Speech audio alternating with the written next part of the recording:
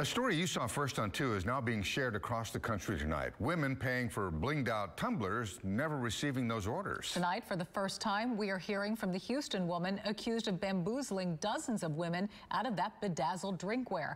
It's not just complaints we're hearing from across the country.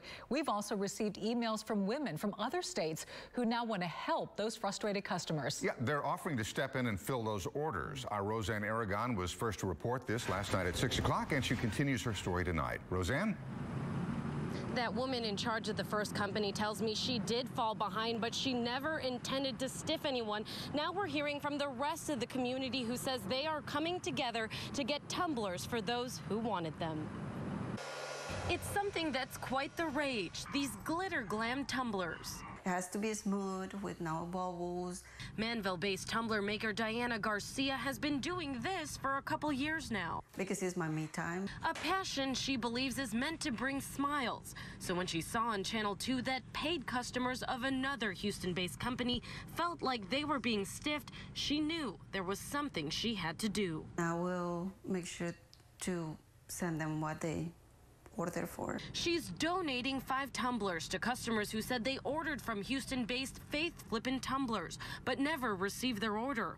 We heard complaints from customers who say they asked for refunds, but were eventually blocked by the company on social media. I love Houston, and I don't want Houston to be on the bad side. Wanting to represent Houston in a positive light, Garcia offered her services, but tumbler enthusiasts all over the country also jumped in to fill the need. It'll be complete in probably another 3 to 4 days. Then I have this one. Beth Cumber from South Carolina saw our story and is donating another 5. I've been a customer.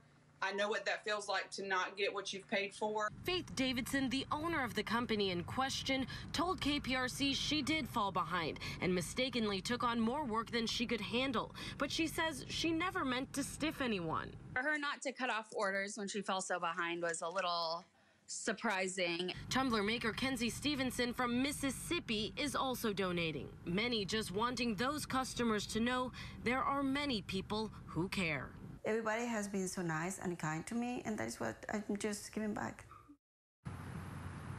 Now, Davidson had a lot more to say. She tells us more about what happened. We'll have her story tonight at 10.